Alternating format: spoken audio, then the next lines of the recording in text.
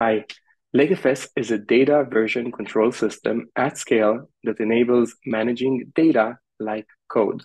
First, I will start by importing data in a zero-clone import that keeps the data in place and is highly performant into my lakeFS repository.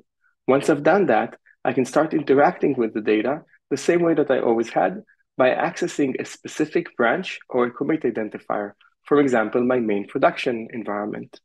Now I can create a separate branch, i.e. copy in a zero clone copy my production environment to an isolated experiment branch. If I query that branch, I will of course get the exact same results as what I had before. I have not copied anything. As a matter of fact, if I look at lakeFS, I will see two branches pointing to the same reference commit. But even though I didn't copy anything, I did achieve isolation. So if I go and I run my ETL now in isolation, for example, I'll filter out some reviews and I will repartition the data. All of this will be done in my experiment branch and my experiment branch only.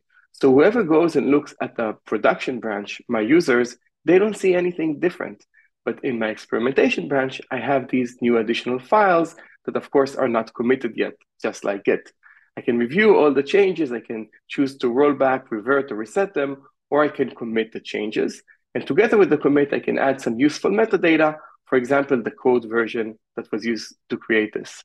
Now that I committed my changes, I can review all the new data sets. And at any point, I can go to any individual file or data set and see the blame functionality of that file. Who committed it? In what commit? What other files were created as a part of that commit? What code helped create this data set?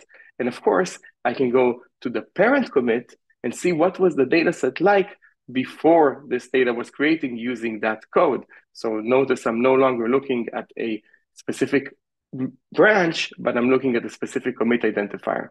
And now that I have two branches that are pointing to two separate commit, I can compare between those branches and I can promote the data by merging my experimentation branch into my main branch in an atomic action.